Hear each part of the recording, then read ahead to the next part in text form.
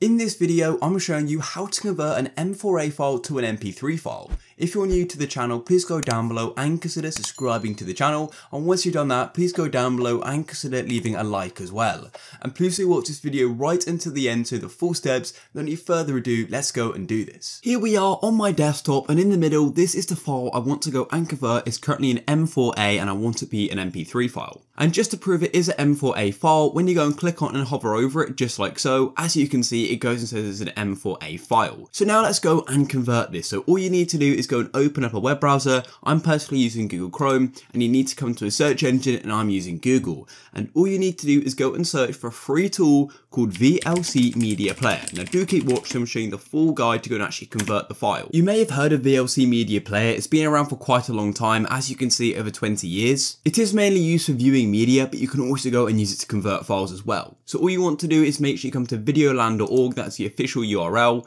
and once you're here, then all you need to do is go and click on download VLC, and then in a few moments it's going to go and start the download in the bottom left of your browser, or it's going to go and be in your file explorer depending on what browser you use. So as you can see, it's around 40 megabytes. So all you want to do is wait for that to finish downloading, and then you want to go and install it. It's a really simple process. Just go and follow the install instructions, and then it's going to be on your computer. And I'll catch up with you once you've gone and installed it. So once you've gone and installed VLC Media Player, then all you need to do is simply go and open it up. So either it's going to be in your desktop, or you can go and search for it by clicking on the magnifying glass down here, and then all you need to do is go and search for VLC Media Player. It's going to go and appear just here. So then go and click on it just like so, and here it is. So all you want to do is then go to the top left on this row here and go and select media, and then you want to go and click on convert/save. Click here and it's going to open up this open media window here, and all you want to do is make sure file is selected, then come over to the right hand side where we've got the add button, and then we can go and select the file we want to go and convert.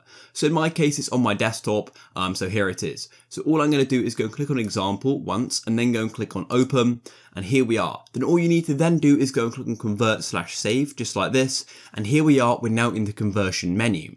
So as you can see, that is the source file we selected. Under settings, make sure convert is selected, and then come down to profile. Now here is really important, as this is where we can go and choose what we're converting the file to. So in my case, I want it to be an MP3, but there are a ton of other options. You can do a CD file, an FLAC, and there's video files as well. But MP3 is probably going to be the best for you. Then once you've done that, we want to come down to the bottom which says destination and destination file. And here, all you need to do is go and click on browse, and wait for this to load, and then I'm going to save mine onto my desktop. You can do yours to anywhere, and what you then need to do is, once you select the location, is come down to file name, and something really important to do is to go and remove the M4A. So I'm going to go and take that 4A and go and add MP3 or whatever file name you're adding. As you can see, you want to make sure it matches the save as type .mp3, and that is .mp3 as well.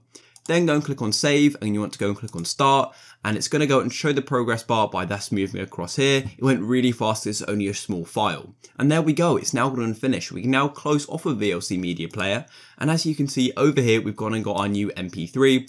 If I hover over this one, it's the M4A. If I hover over this one, it's the MP3, and it's actually quite a lot smaller, the file, which is awesome as well. But they're exactly the same, and that is how you can go and convert an M4A to an MP3. If you found this video useful, please go down below and consider subscribing to the channel. Once you've done that, please go down below and consider leaving a like. I'll catch you in the next one. Peace.